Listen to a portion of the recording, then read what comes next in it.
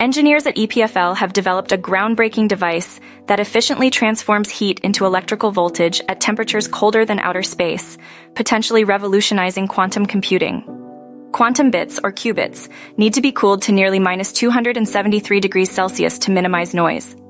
However, the electronics controlling these circuits generate heat, creating a significant challenge. Researchers at EPFL's Laboratory of Nanoscale Electronics and Structures, led by Andras Kies, have created a device that operates efficiently at ultra-low temperatures. This work is truly a step ahead, said LANE's PhD student Gabriele Pasquale.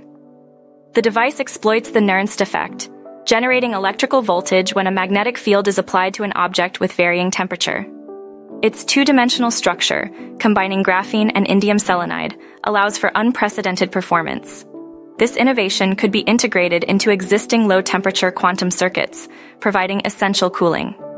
These findings represent a major advancement in nanotechnology, said Pasquale. This achievement holds promise for future quantum computing.